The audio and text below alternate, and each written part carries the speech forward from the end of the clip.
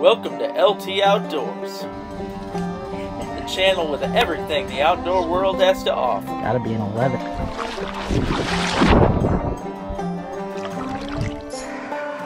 Wow, I've never seen one that big. Sun is coming up, bottom is going down. Look at that. Fish are all biting and jumping all around. Let's hook up the boat, come on, let's go. It's time for LT Outdoors. I'm talking LT Outdoors. Might go hunting, fishing, metal detecting, might even do a little fortune too. I'm talking LT Outdoors. I hope you enjoy the show.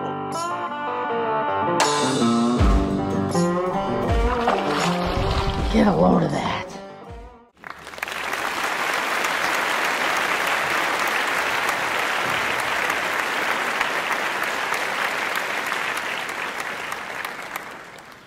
Okay guys, now I'm going to show you how to do the beaver. All you need for that is a knife. I don't know how to flesh and dry those. I'm just showing you how to skin them. First thing I do, I cut off the tail.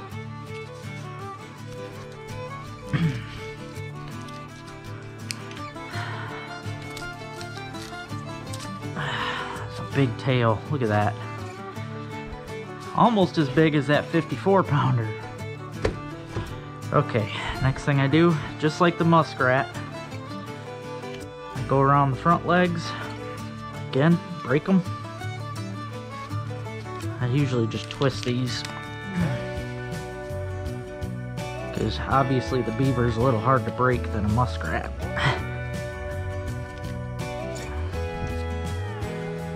Now these are kind of tricky to skin, I ain't gonna lie. I've got the hang of it, but they're right up there, you know. I think the hardest, in my opinion, is a badger. Probably close second would be an otter, and then I'd say beaver. At least out of the animals that I do. You know, I don't know about marten, fisher, wolverine, any of that. I'm sure wolverine's just as hard as a badger, if not harder. I cut around the back legs, except this time, you know, we left them on for the muskrat. We're gonna take them right off. We don't need them. We don't need leverage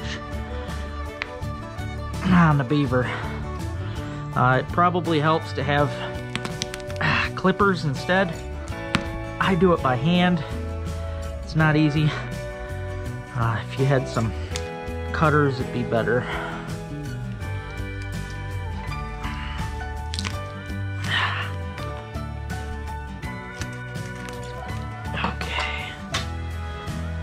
Same thing with the other one.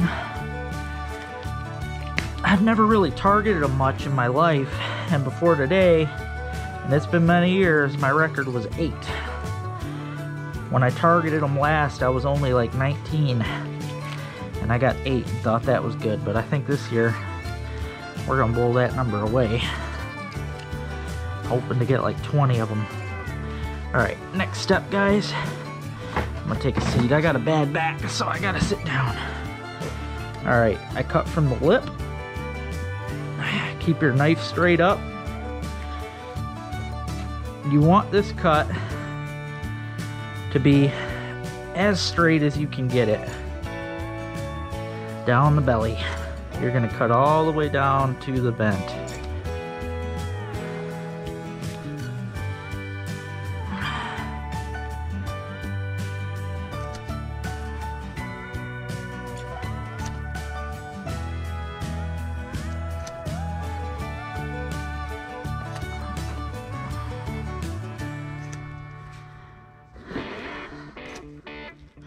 Be careful down by the vent, because there's a gland I'm going to show you how to save, and you don't want to mess that up.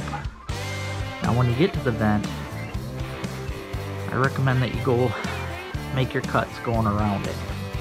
Obviously you don't want the vent in your skin, just like you don't want the anal vent on anything else. So I just make my cuts to get that right out of there.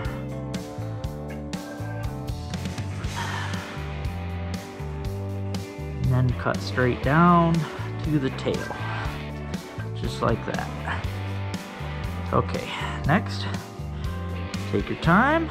Don't cut crazy because you don't want to make a hole, but you just skin it. Normally you'd be able to peel the skin off of, you know, let's say a raccoon or muskrat, but beavers have very tough skin, so it's easiest just to cut it.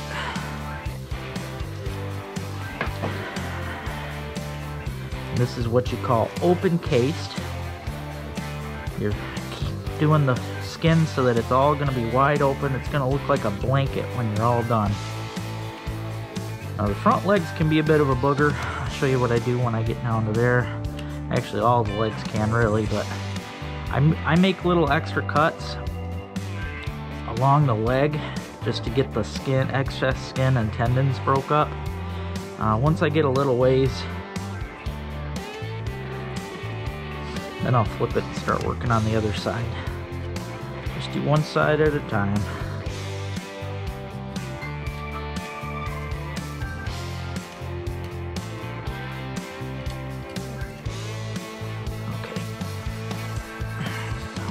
Other side. It's really not that hard, people. It's a matter of being careful with your cuts. You don't want to, you know, again, it's easiest if you don't split the guts open. Just got more work to do if you do.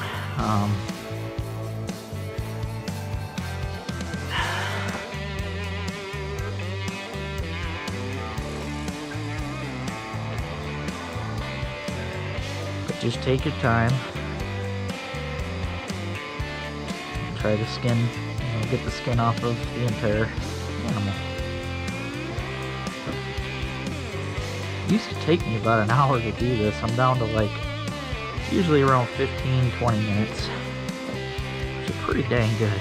See that extra cutting right there, just make sure that that excess skin and membrane gets off the leg, this kind of stuff here, because otherwise it's even harder to pull that off the skin.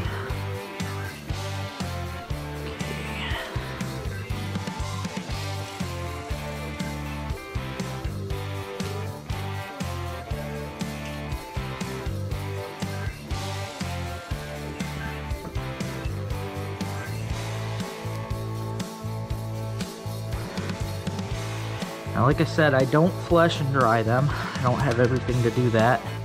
It takes extra tools. But what I do, what I've always done, I just roll them up. I usually roll them up and freeze them in a garbage bag. But I just realized I didn't know they sold 2-gallon Ziploc freezer bags. They seem to be, I don't know if this guy will fit in there because he's so big, but they seem to be pretty dang good for coons and smaller beaver.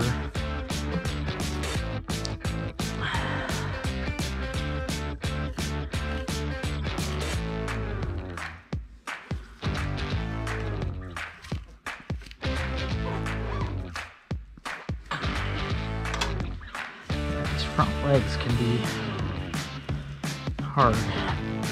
Once you get the foot through the hole, it's easier, but it's just such a tough skin to pull. It's probably the most time-consuming parts are the legs and the face.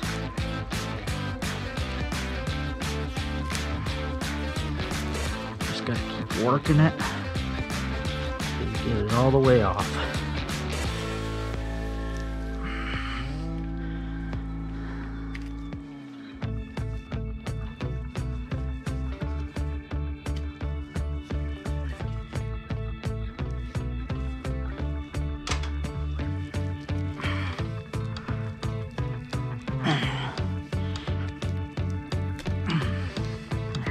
Finger through and it's off, just like that. There's the foothold that I made.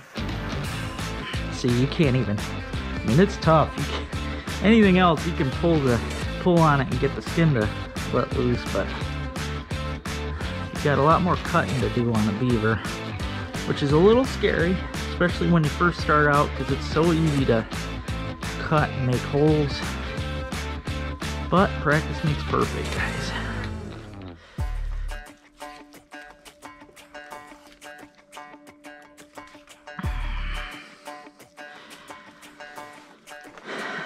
Back leg's not usually as hard as the front. I think it's because it's bigger.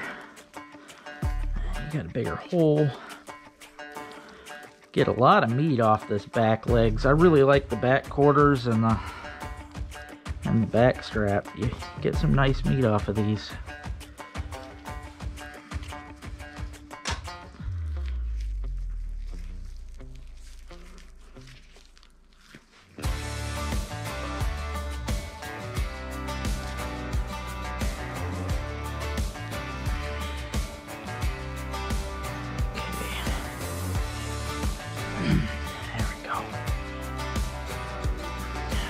Pull the leg through. There. Yeah, see, the skin won't even peel, but the meat will let loose. That's pretty tough.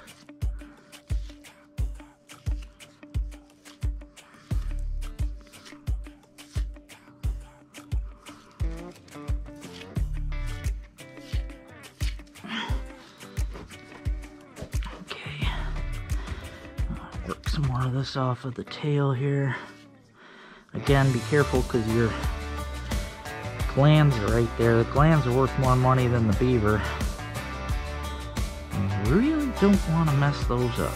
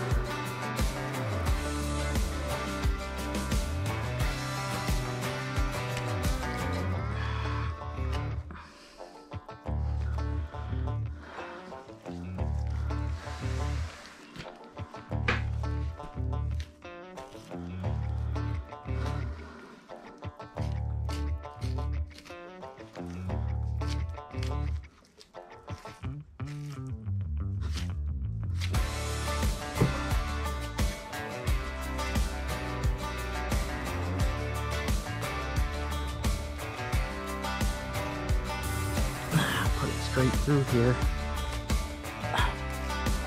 Just peel the tail fur off there.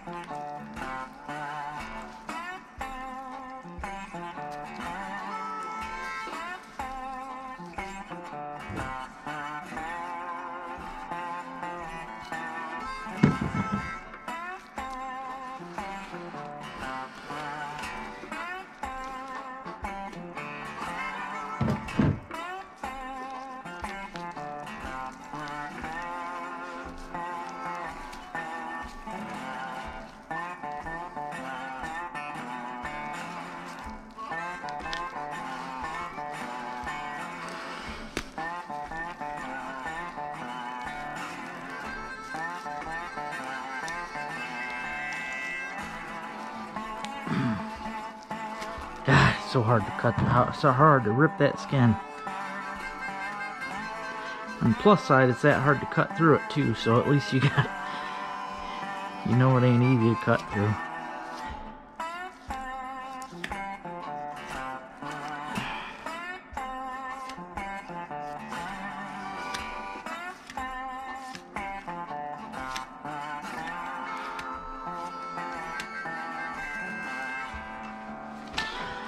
Alright, legs are off.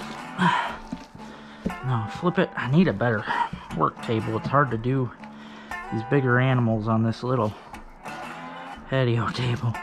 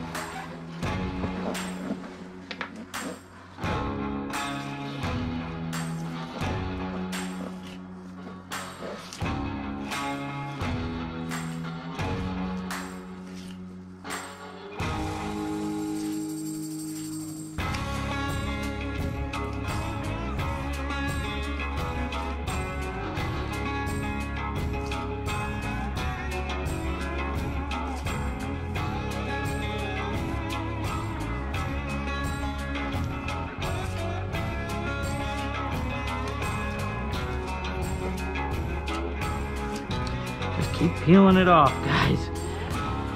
Work your way all around the animal. There will be light at the end of the tunnel. Eventually you're excited because all of a sudden it just comes right off. You won't even be expecting it. You end up not knowing whereabouts you're at, and then it comes right off.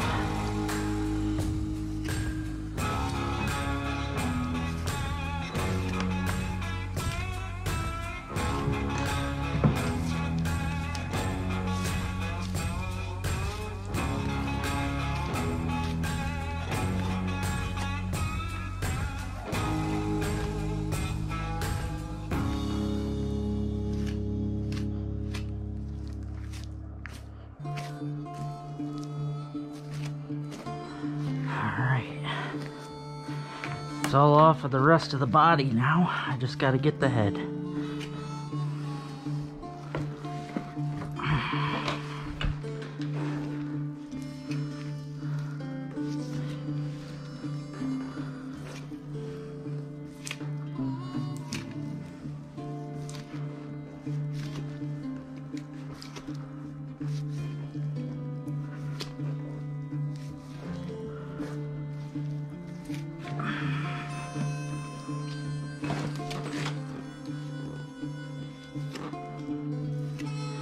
Alright, I already cut the ear canal. Didn't even realize it.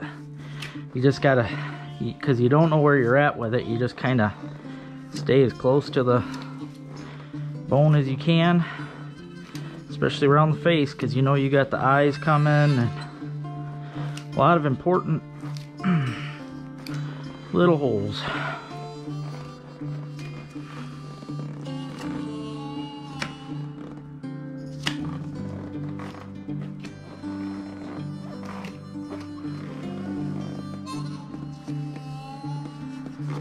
This must be the eye hole because it's tightening up really tight right here.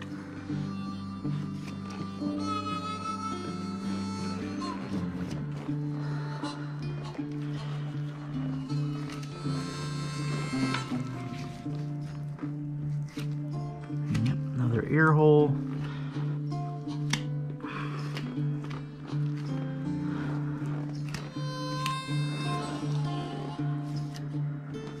Yep, there's the eyes. Got one here.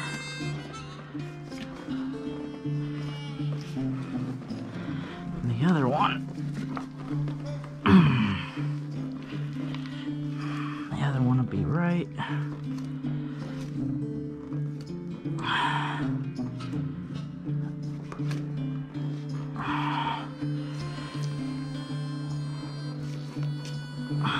other side there.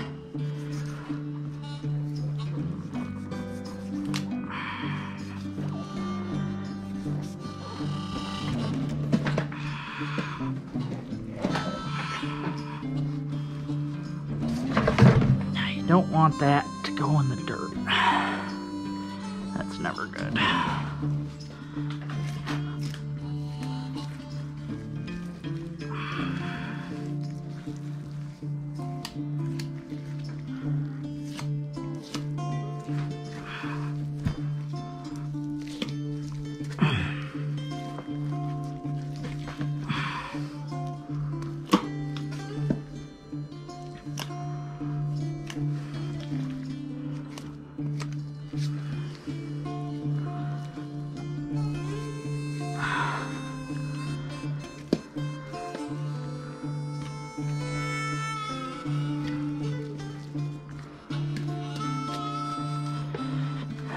Try and cut the nose.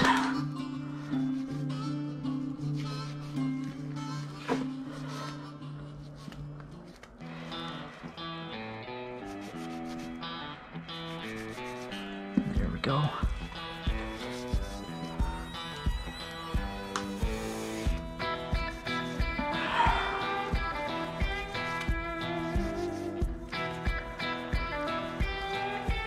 There's the other eye.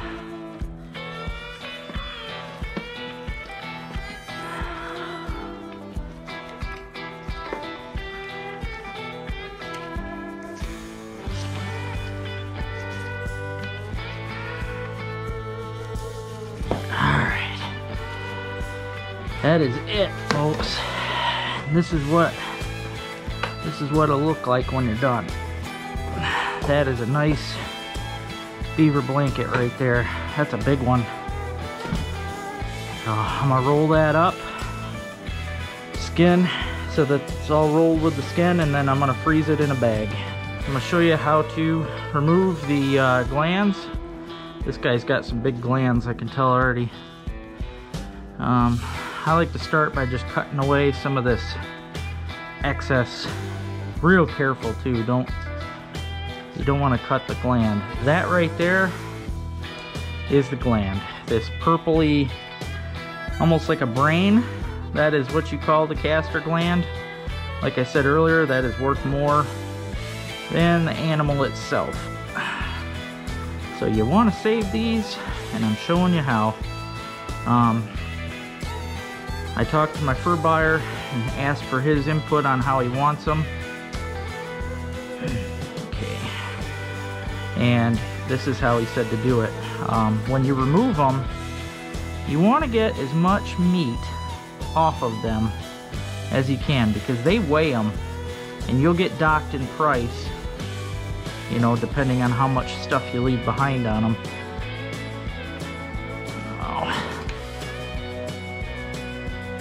Now there is a vent you don't want to cut too big of a hole on up at the end here. Yep, this was another male.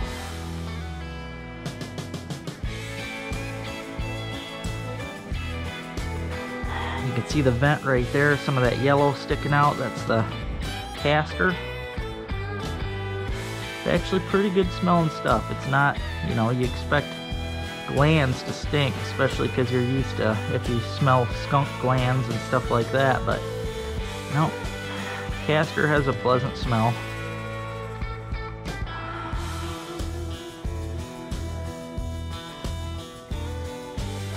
Yeah, just carefully cut these out. They'll be stuck together, they stay that way. So don't try tearing them apart, that'll ruin it. That'll make a big old hole.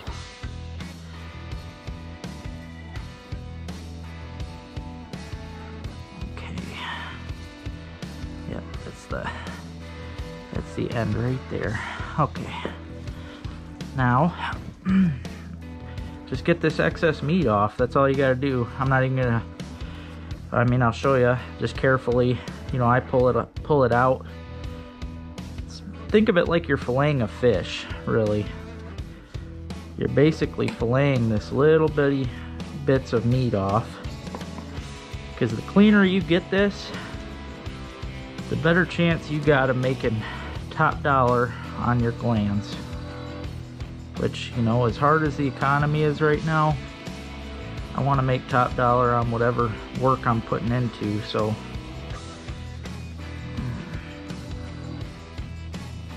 Okay.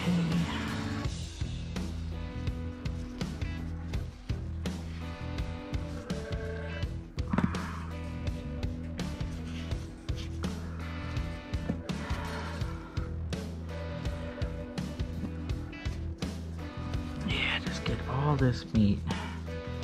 Now, after you get all this cleaned up, you're gonna want to hang these.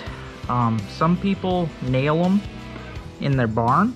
You can do that if you have a barn or a garage or a shed. Just nail them to the wall. Put a little, not a big nail, but just a little nail. After 4 days of hanging, letting them dry, you want to flip them because the one side will dry more than the other if they're up against the wall. So after 4 days, flip them, and then 4 more days, you flip them, or after 4 more days, they're ready to go. And then after that, you put them in a jar, and you put them in the freezer. And then before you go to sell, I recommend hanging them again, pulling them out, thawing them out, and hanging them, because you always end up with some frost build up, so they're not exactly dry at that point in time, but it's not hard to, you know, hang them for another day or so. But that right there, folks, that's a big castor gland. Yep, I'm just gonna work on getting this last little bit of meat off of there, and that's ready to hang up. The Outdoors has been brought to you by RBM Jigs and Lake Effect Lure Co. Everything for the serious ice fisherman. Sportsman's Connection, mapping the outdoors since 1992. Wellman's Bait and Tackle, check them out in Oscoda, Michigan. Cowboy Coffee Chew, a cup and a pinch. Crooked Bend, the leader for food plot mixes here in Michigan. And Bass Brother Lures and Baits on Facebook, excellent trapping lures and baits. And Shelly's Shirt Shack, where all the LT Outdoors merchandise is made.